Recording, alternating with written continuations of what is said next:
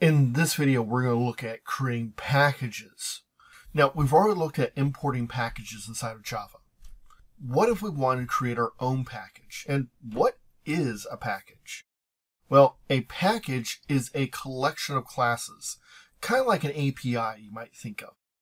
And in it, you can think of it as like a folder holding all these class files that someone can use. Now, that someone can be you, or it could be someone else. It might be someone within your own company or team, or it might be that you provide this external package that other people can then go in and use.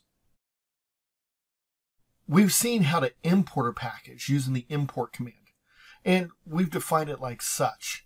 Well, you can also define your class or set of classes to be in a package. Usually this is going to be in a project, and then you're going to package all these up into one jar, which will be sent out. A jar is just a compressed folder. It's a collection of classes in the same package that can then be used. To do this, we're going to go up to the top, and we'll specify package, and then our package name.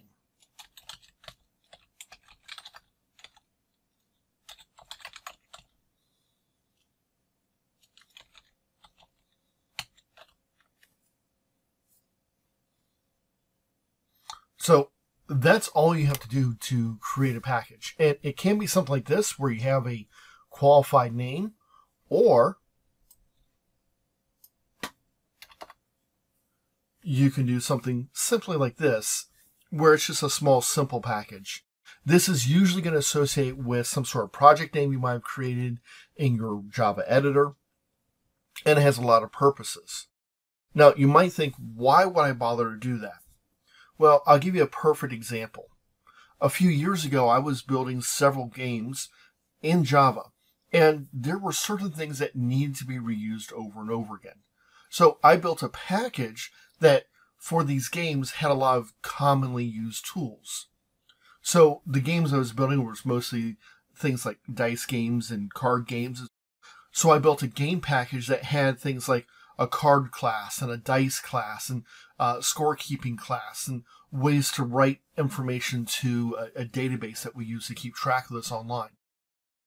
Almost all the tools that were used across these projects got put into these set of classes that I could import my own package and reuse my data over and over again.